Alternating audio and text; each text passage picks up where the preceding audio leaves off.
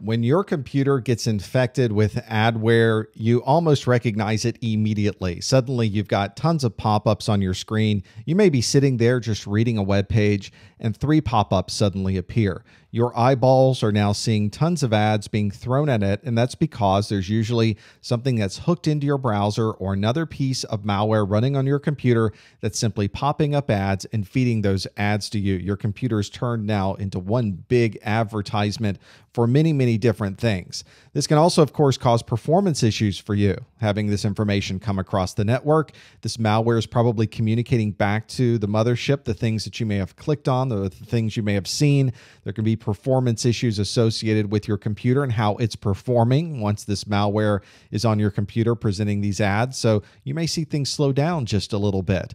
This may be something that was installed accidentally. It could be something that you clicked on and not realizing that was malware. It may be presented to you as somewhat of a Trojan horse, or it may be something that's installed along with other pieces of software. Maybe that the software manufacturer had no idea that these bad guys have stuck some adware along with it and presented that to you as an installation package, or they may have included it not realizing that it was adware. In any case, now you've got adware on your computer, and now you have tons of pop-ups and ads that you're viewing, whatever you do.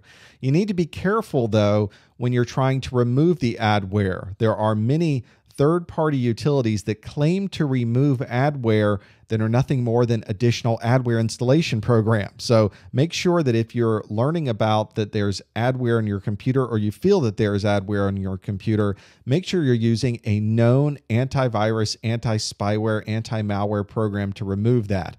Either the McAfee, the Symantec, the Trend, the ESETs, the well-known virus manufacturers, antivirus manufacturers, will be able to give you software that you can trust to be able to remove those things, rather than trusting some third-party pop-up that may have appeared that says you have adware and now you would like to remove it. Click here. That's definitely not the way to go about doing things.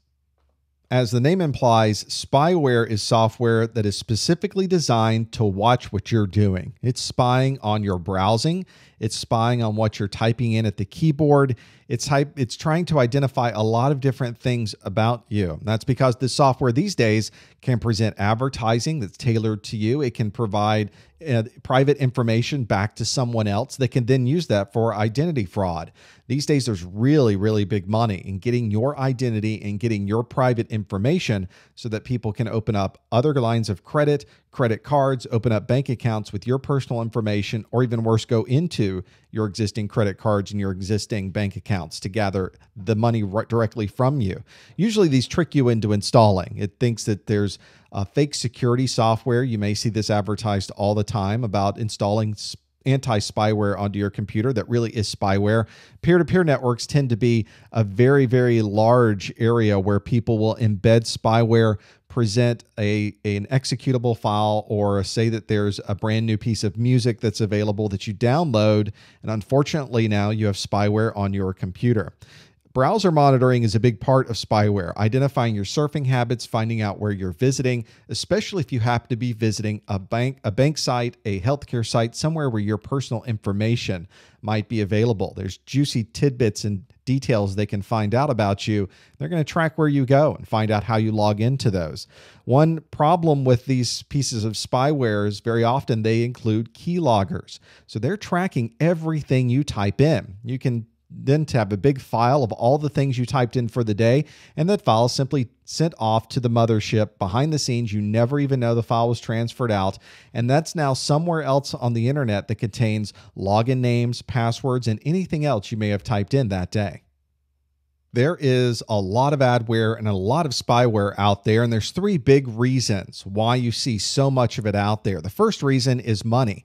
Your eyeballs are very valuable. Your buying habits are very valuable. If we can get advertisements in front of you and I can present someone else's ads, I'll have a third party paying me to present those ads. So if I infect 1 million machines and I'm presenting 1 million advertisements to people, that's big money for me. And if I can do that by embedding adware onto your computer, it may not be something that is legal, but it is something where third parties are making money off of your eyeballs. Another reason is money. Your computer, the bandwidth to your computer, the time on your computer is very valuable.